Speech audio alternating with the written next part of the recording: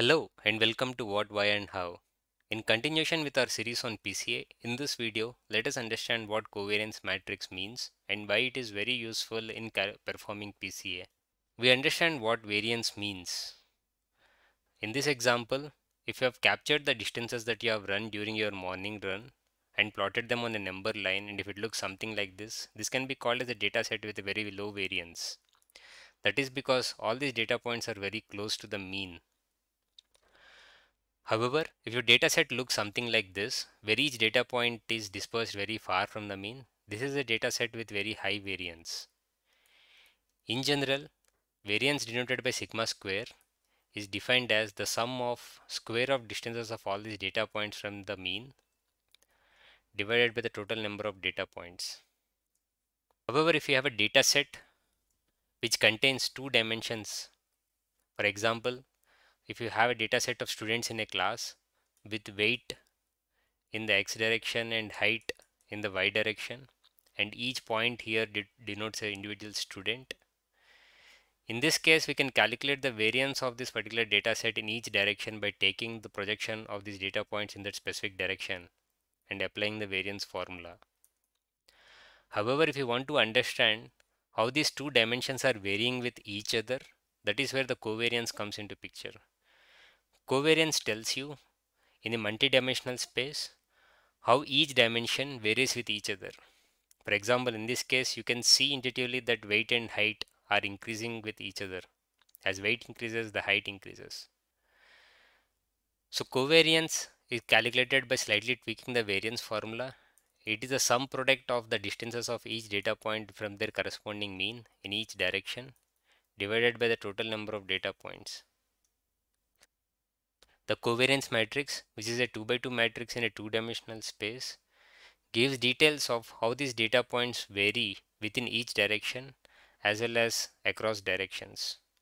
So the covariance matrix in a 2 by 2 space, the first element gives what is the variance of these data points in the x direction and what is the covariance of these data points in x and y direction, what is the covariance of y with respect to x, and then what is the variance with respect in the y direction. Note that variance in x and variance in y direction can also be written as covariance of x with respect to x and covariance of y with respect to y as well. The covariance matrix is very important in that it gives us the direction in which the dataset has the highest amount of variance. Let us understand this with an example. Assume we have a dataset like this. Again, the dataset of students in a class, but now the x-axis denotes the weight of the students in the class and y-axis denotes the age of the students in the class. In general, all the students in a class usually have the same age. However, their weights might vary widely.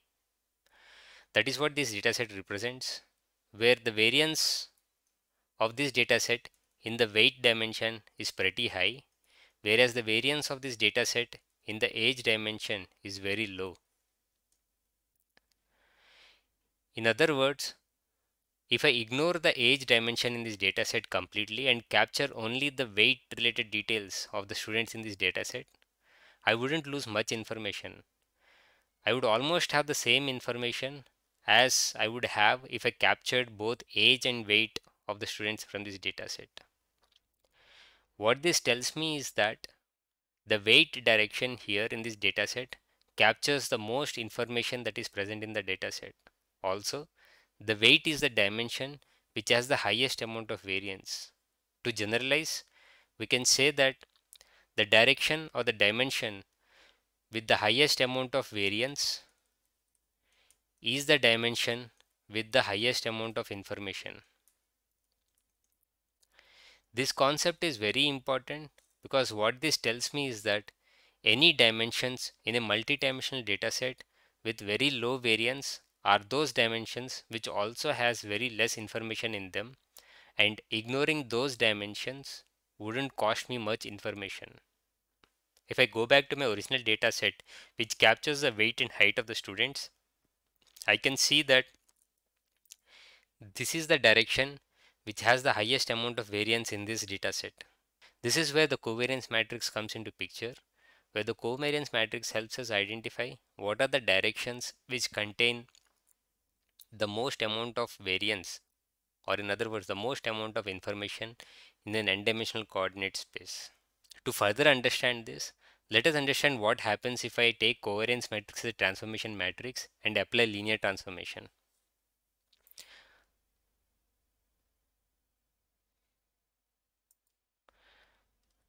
As we talked about, this orange line here represents the direction which contains the highest amount of variance in this data set. And this matrix here is the covariance matrix of this particular data set.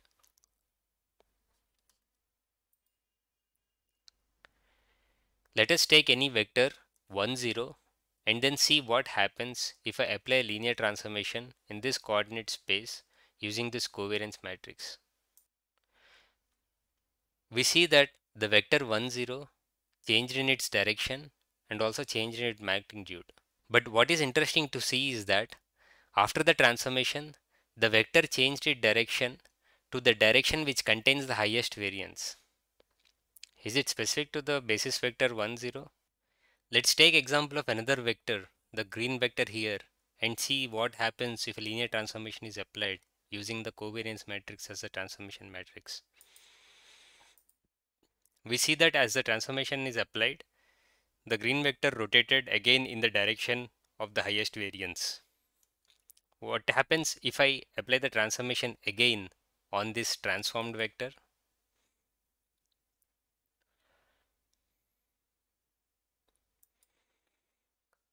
The vector rotated slightly more towards the direction of highest variance. If I apply the transformation again, if I apply the transformation again and again, we notice that the vector now is only increasing in magnitude but not changing the direction. The direction remained to be the direction in which the dataset has the highest variance. Does this ring any bell? What type of vector, when a transformation is applied, changes only in magnitude but not in direction? Yes, that's right. These are the eigenvectors of this transformation matrix. But what is the reason why all these vectors are rotating in a specific direction? To understand that, let us see what happens when this transformation is applied to the entire coordinate space. We see that this entire coordinate space is getting compressed in the direction of this highest variance, and therefore each vector also gets rotated in this specific direction. So the conclusion here is that when you apply a linear transformation on a coordinate space using the covariance matrix as a transformation matrix, all the vectors in that particular coordinate system rotate in the direction of the highest variance. And what is the final direction which has the highest variance? That is the direction which is represented by the eigenvectors of this particular covariance matrix. To summarize, the eigenvectors of the covariance matrix of a particular dataset indicate the direction which contains the highest variance in that particular dataset. And whatever we perform in PCA hinges on this specific important concept, which is the reason why we use a covariance matrix as the transformation matrix in PCA, and we use the eigenvectors as the basis vectors to perform this transformation. We'll discuss more about this in our next and final chapter about PCA. Hope this gives you an intuition of what covariance matrix is and why eigenvectors of a covariance matrix are the vectors which represent the direction which contains the highest variance in a dataset or the highest amount of information in a dataset. If you have any questions, please put it in the comments below and I would like to answer them to the best of my ability. Thank you.